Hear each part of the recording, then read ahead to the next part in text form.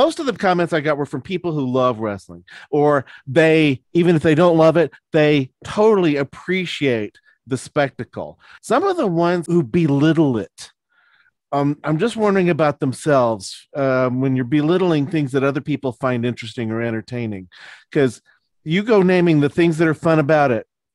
Or let's say I have to start naming what's fun about a superhero movie. I can't name one thing I'm enjoying that you can't then make the argument, well, there's that in wrestling too. Right. Like if you want to go watch a superhero movie and somebody said, why are you watching that? It's not real. And it's like, okay, well, thank you for only watching Ken Burns documentaries your whole life. And that's the only programming you can enjoy, because the reality is that most of the programming we do enjoy is fiction. And I think in today's world, wrestling fans and non-wrestling fans can understand that this is fiction. It is, yes, it's not so much that it's predetermined, it is, but it's scripted. You know, there's a story that's being told. It's not a baseball game that's going to go 9 innings. It's one of those things where I've been with my wife for 25 years and she still does not understand why I like wrestling so much. She understands that I love it, that, all these other things. I think literally this week we had a conversation where she knows that that's my soothing, is watching wrestling, and throwing it back to psychology, right? That it's my self-soothing watching wrestling, because it's something that takes me back to a comfortable place in my childhood and throughout my adulthood that I could always go back to, that's safe. And it is good guys versus bad guys, like any action movie. But again, we know that nobody's planned to die for real. When you watch a Tom Cruise movie, you know he's not going to die at the end, because you would have already known that 6 months ago when they actually filmed it and he died off the plane, right? It's that whole idea that, yes, you could follow this story, suspension of disbelief, and really enjoy it and cry at the end when the Ultimate Warrior beats Hulk Hogan, because I cried at the end when Hulk Hogan lost, right? It's because you can get that emotionally invested. And that's what's great about wrestling too. You get so emotionally invested that for those 3 hours, you just forget what else is going on. And it's fantastic. There is a difference between wrestling and superhero movies, and that's that you can't reboot wrestling. Like when you go and read a comic book, we're still get Steve Rogers, Captain America, and yeah, they try some different things, but they go back to the same original superhero characters. And maybe if you're lucky, you get a Miles Morales that really connects with the audience rather than a Peter Parker. But wrestling's always got to move forward. As much as we love Undertaker or Sting, and they have a home with us. They do. But we always want to see the next stars make a name for themselves. And yeah, you can try to repeat history, but you can't change it. You can't restart it. When Hulk Hogan turned villain, well, even if he gets to redeem himself later on, that's always going to be in that history. And we're talking the character Hulk Hogan. Terry Bollea. And he is different from Hulk Hogan, even though we'll refer to himself as Hulk Hogan in his own life. What Hogan knows best, he turned villain. That was news. Sergeant Slaughter going villain wasn't as big a news because he wasn't Hulk Hogan. My first awareness of Hulk Hogan was when he appeared as Thunder Lips in the movie Rocky III. And I think after that, he did become a much bigger known wrestler. Well, wrestling itself became bigger after that. I told Billy about this. My earliest memory of wrestling is Georgia Championship Wrestling on a weekend afternoon with a small audience that didn't seem all that enthusiastic. And we played it because nothing else was on, but still seemed kind of boring to us. Then all these people with much more character come along. I think we just got the wrong wrestling channel, because I would hear people talking about the more colorful ones. No, but it's so good because you have the old ladies in the front row. You know, you have the guy that wants to fight the wrestlers because they're beating up the good guy. So you have to jump in the ring and you have to hold that guy back. And there's just a little yellow rope holding everybody behind entering the ring, right? And when you're watching it, it was like this little rope. It wasn't this metal or any type of barrier. It was just a little rope. I used to love watching all that stuff. Like the more obscure wrestling I could find as a kid, the better, you know? And I'm not talking about even like Japanese or anything. It's being in San Diego and having cable and being able to find TBS, right? Watching WCW and NWA before that, because it was on cable and not everybody had cable in the 80s. So it was cool to catch that and finding obscure wrestling. So Yeah, it's good to watch those regional shows, because from there, that's where everybody would pluck the one guy that stood out and bring him up north to. Yeah, TBS had a whole lot to do with wrestling getting bigger in the 80s, I think. Not as much as in the 90s. Yeah. The Monday Night 90s, Wars. they almost took out WWF because they had the Monday Night Wars, and that really led to that whole idea of Hulk Hogan turning heel, turning into a bad guy, turning into Hollywood Hulk Hogan with the NWO, with these guys that showed up from WWF who were the outsiders, right? And it's Scott Hall, Kevin Nash, and it's like, wait, hold on, these guys are characters on the other show. What are they doing here on this show? And at that time, there's no internet. Think of the Blair Witch Project, right? When you went to go see the Blair Witch Project in an indie theater because it hadn't gotten all this exposure yet, there were rumors that it was real, right? That's the most pro wrestling thing in the world, right? There were rumors that it was real. I remember being, I think it was at 96, 97 when that movie came out. Going to watch it in Hillcrest here in San Diego because that's where the indie theater is. And they had a website, but nobody had the internet at home in our community. So we went and saw it, and you walk out and you don't notice it when you walk in, but you walk out of the movie theater, there are all these handprints on the wall from children. And you're like, oh my God, this like it works you into a shoot, if you will. And that's pro wrestling, right? It's the best wrestling show, makes non-wrestling fans watch it and say, wait, was that real? My wife will do that. She still doesn't get it, but she'll watch it with me once in a while and go, is that real? Is he really mad at him? Did he really hit him? Sure, honey. It's still real to me. Well, I remember when they were finally kind of admitting that, yes, some of it's planned. And Mick Foley's biography was one of the things that really got people to just, we're just going to talk outright. Sure, but it's still a show. There are two incidents. And I mean, we're talking mainly about WWF/WWE because that was kind of the big mainstay. Mm-hmm. Before that, there were the territories, like Josue was saying, they would pick the talent from the territories. Nowadays, we kind of have a training center for WWE. There are still some independent shows. Two big events, and Mo, Josue, there might be others that I'm not aware of that really broke the curtain of kayfabe there. But the curtain call incident and the fact that a random fan brought a video cam to record it in the days when video cams were this big. I don't know how you sneak that into a studio or into an arena. It was like 95. It was okay, so maybe it was like that small. But yeah. The curtain call incident, and then some would argue that was a butterfly effect into the most famous, for any wrestling fan who has ever read a dirt sheet, the most infamous event in wrestling history. Okay, so what was it? I got to ask as somebody completely ignorant. Everyone, let's say it on 3. 1, 2, 3. The Montreal Screwjob. Oh, I've heard that. Yes, I've heard of that. Oh, there you go. Probably you told me what it was now that I'm thinking about it, though. I think a couple of years ago, you were telling me about this Montreal Screwjob. I tell my wife, Bethany, every time I ask her if she wants to watch a wrestling documentary with me, whether it's, one from YouTube that someone put together or something more professional like Dark Side of the Ring or anything on the WWE network, her first question is it about the Montreal Screwjob again?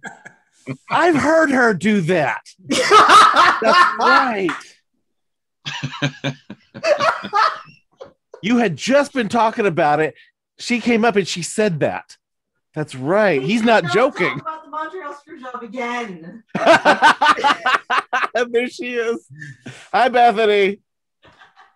Hi, Travis. That's amazing. That's absolutely amazing. I recently started to explain it to my wife, and she walked away. She was just like, not doing it. I looked up a wiki on it after Billy was telling me about it. This was fascinating. It really is. Well, let's try to give Jonathan Wellinger a chance with his question. Yes.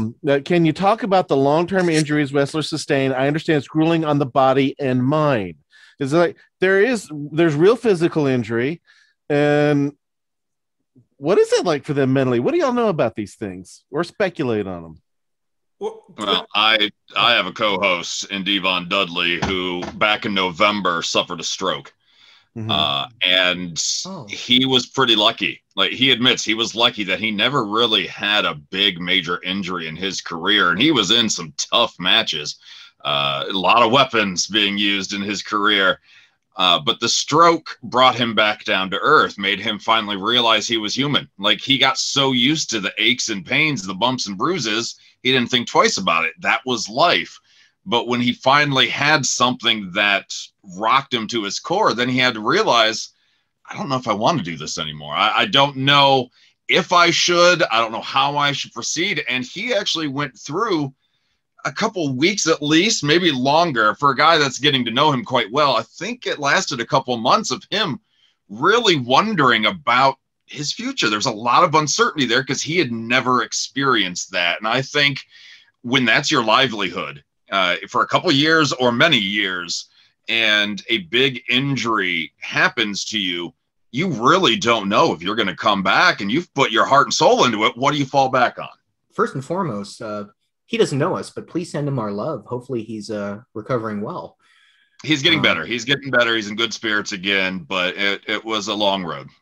Yeah. And then you keep in mind, back in the day, nowadays, the medical cannabis and whatnot is better allowed, and WWE is getting better, and pro sports in general are getting better about allowing their athletes to be able to unwind that way. But a lot of these stars that we talk about, the Hulk Hogan era or the NWO era, all they had were hard drugs and alcohol to get through things. And that's why you got so many bad stories, and you had a lot of tempers and egos flare up, because that's what they had to unwind. They and a lot of them got addicted to painkillers because they lived life beat up. So if there is one thing that's happening in pro wrestling these days, it is that it's cleaner than it used to be, and the lifestyle isn't as rock star as it used to be. Nowadays, most of the stars go backstage and play video games. And also the technology in medical care, right?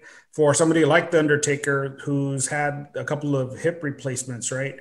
And that it's that evolution of technology where somebody that is almost, 6'8", 6'9", walking around with that weight and your hips and the years of athleticism, yeah, you're going to wear out. I know that Kevin Nash, another big guy, he does a lot of stem cell work where he's going down to South America to get stem cell work done. And a lot of wrestlers are following in that to get that treatment done so that they can walk and they could not have to limp around, because it is. I mean, you could imagine that these guys' careers go beyond professional athletes. Professional athletes, an old professional athlete is 32, 34.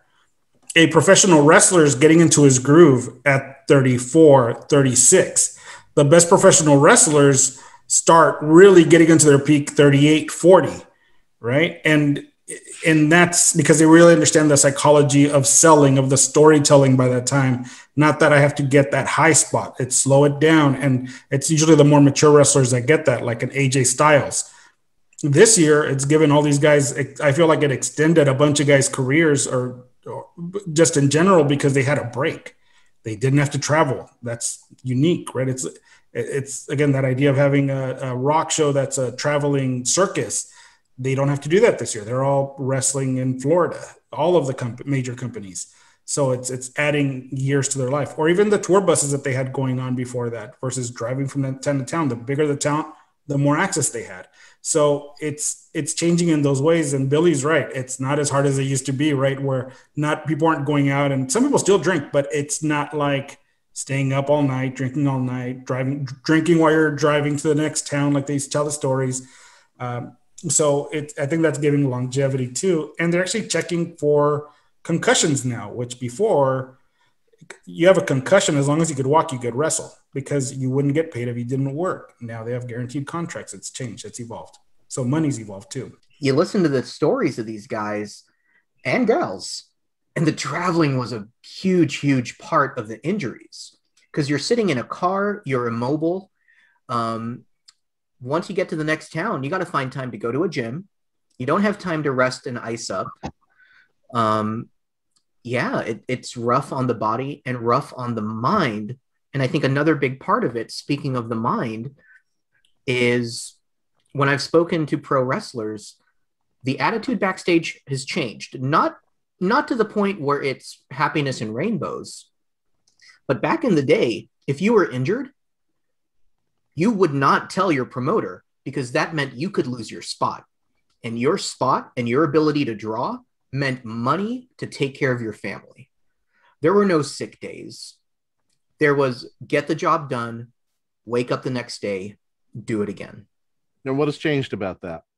Based on observation, what I've seen is that the companies have realized if we don't protect our talent, they could abscond to another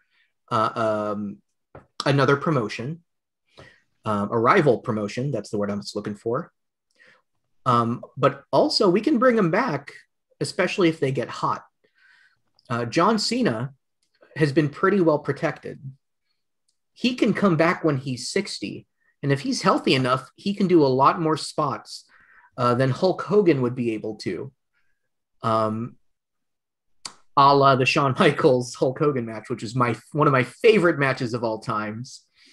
I'm a huge mark for Shawn Michaels and his antics in the ring. I mean, you wouldn't see a Hell in a Cell like with Mick Foley and Undertaker anymore because that would have ended about 3 seconds in, right? As soon as he goes off the top of the cage the first time, they're not continuing. Now, before the Attitude was a show must go on. Steve Austin right here, my buddy. They broke his neck and he was partially paralyzed in a match and he still finished the match. That's not happening today. They don't care what you say. He does this roll up where he barely has his arm up and Travis, your eyes just got super wide when he said that. It's great. It's horrific to watch. And you watch that Mankind Undertaker match and that's rough to watch. You watch that Steve Austin match with Owen Hart and that is just painful to watch. Because you know what happens. I mean, just see the guy, Steve Austin's neck just go, and that's it. Like he dropped them the wrong way, but that wouldn't continue today. I think there's two things that also have really affected, and I want to specifically say the WWE product. First one that did affect more of an industry was the Chris Benoit incident. You know, with Chris Benoit, the murder-suicide brought the dangers of pro wrestling to the forefront, regardless of how responsible the employers directly were. His lifestyle led to that massacre that happened. And around the same time, you had the concussion protocol starting to change. You had the Nowinski Institute or whatever that started opening up, really looking at all of pro sports and concussions. And I think that brought a lot of attention that WWE never really had to face before, to explain why some of these stars don't get time off, that these stars don't get days off. So they had to change it for that. And then WWE also changed to PG, which PG-13 down to PG doesn't seem like a big deal. But when you are trying to cater to kids, you also have to set that example of, you could say don't try it at home and then show the craziest things on screen, but kids will be kids. So you kind of want to teach them, okay, if you get hurt, you don't need to keep going. You're hurt. You will get help. And I think WWE really kind of had to follow the PG programming. That's interesting. A lot of PG showing more of the consequence of the harm. Well, also with the PG, there was an era called the Attitude Era in WWE, where they were a lot more prone to doing something called blading. And I know Mo and Josue know what this is. For any of our audience members who don't know, it's how, and Travis. Red equals green, brother. One of the questions you can ask a wrestler and have that wrestler instantly disrespect you and not have any respect for you is, how do you get the fake blood look so real? Mm-hmm. The way they do it, back in the old days and still these days, not so much on WWE, is they would take a razor blade or something sharp and they would hide it in their wristbands or in their waistbands or in their fingers when they're taped up. And at a key point in the match, usually when the opponent is stealing the audience's attention, the spotlight. Yep, there you go. They would do that. And if you look at pictures of Abdullah the Butcher or Ric Flair's foreheads, or New Jack, you will see. Or Devon Dudley. Yeah. Or Devon Dudley. Looks like a roadmap. Yeah. So what they do is run it across their foreheads, and then they would puff their cheeks. And the opponent would also kind of squish the wound so the blood would flow. Yeah. And that's how they would do it. Aspirin too. And aspirin, yes, any sort of blood thinner. They don't allow that because of the new move to the PG. Now, every now and then you'll see blood, but that's because they do what's called hard way. Hard way means you get a wound, but you do it unintentionally. Like you actually busted your head open because you accidentally hit that ladder a little too hard with your head. Or Cesaro a couple years ago, painful. They kind of overshot him, and they do that. This Mr. Slingshot was the best at it with that slingshot, right? And you overshoot the turnbuckle, and you hit the corner, and he actually hit the corner with his teeth, and you just see him sink into his face because, well, there's only one way for your teeth to go, out or in. And he went in, and it was like painfully. I mean, just one of those things you never want to happen to you. And it's not planned. He wasn't supposed to go that far, but he just overshot it. And it's a bad calculation that leads to a funky, bad injury. I mean, it's not career ending, but it is just painful to watch. There's a lot of painful to watch in wrestling. And, I was going to say, before I forget, especially for somebody that's not in like a novice with wrestling or doesn't understand wrestling, there's a new show called Young Rock. If you haven't watched it, it's Dwayne The Rock Johnson, right? He's producing the show and he stars in it. It's a phenomenal show. The choreography is by Chavo Guerrero, great wrestler. He did all of the stunt work for Glow as well. So the wrestling is actually really good in the show, but it's not a show about wrestling. Think Major League, right? The movie where it's a show about baseball, but it's not really about baseball. There's much more to it.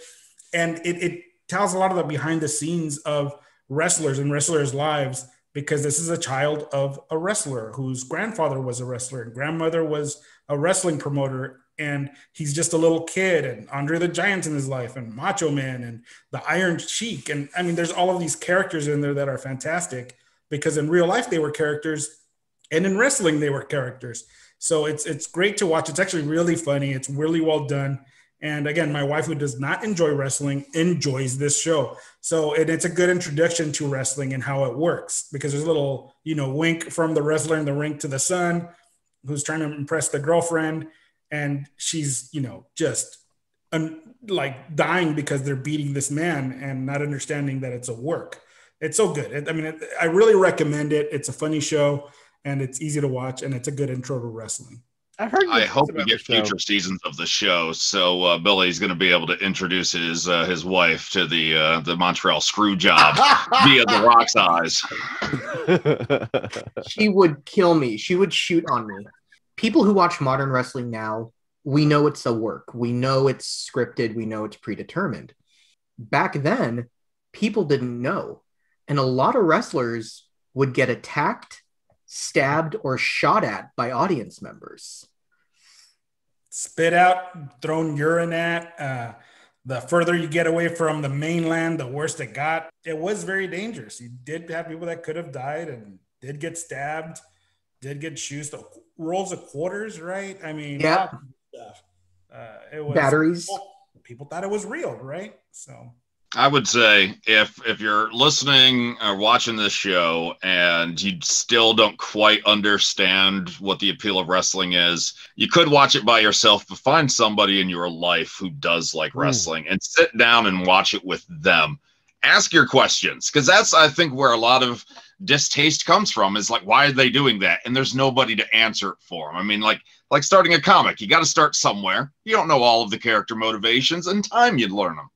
But sit down with somebody that gets it, and go to a show if you can. because then you'll understand. You'll get it. And we hate to say we told you so, but you'll be a fan. We told you so. As soon as I'm licensed. Yes. Right? Now, when you're licensed, you can be the something other psychologist. You had something in the ring psychologist. The ring psychologist. That was it, the ring psychologist. Yeah. Josue, name of the agency under your name or something? Or just type of therapist? Director of some agency. Director of too many things. Director of too many things. It probably is fine. Yeah. That's I like fine. that.